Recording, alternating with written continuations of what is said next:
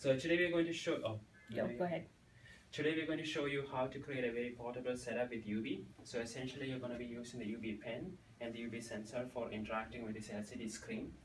So what we have here is a Surface Pro tablet. It could be any Windows 7, 8 or 10 machine. And then we have the UV sensor placed on the table right in front of the display. So it's connected with a short USB cable to the display and the projector computer.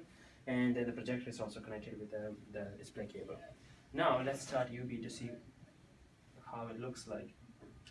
So when you start UV for the first time, the good thing here is that it will actually show you what when you connect the sensor, it can automatically launch this application too, and it shows you what the camera can see.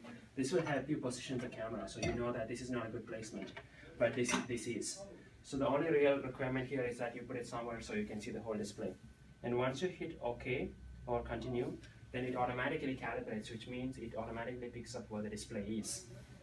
So now you know that it's actually responding to your interaction with the pen. And once you click continue, then you're ready to go. That takes only that much time. So for example, I'm going to show you how the UV annotation app works with this setup. So this is the UV annotation app. So I'm going to just write here.